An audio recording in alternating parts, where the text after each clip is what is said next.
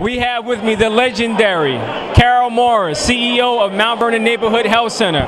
Now, I heard in the state of the city that your funds were taken away by the county.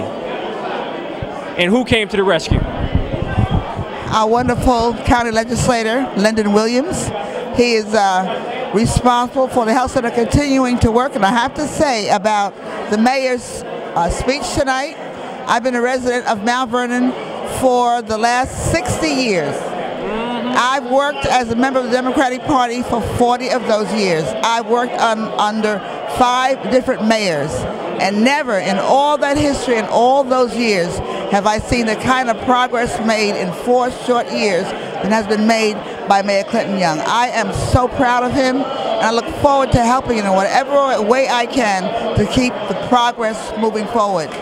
We've come too far to turn back now. I believe in him, and I hope he wins the election.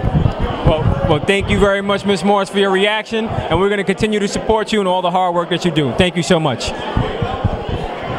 You heard it first. Carole Morris, 5 mayors later, come too far, progress must continue.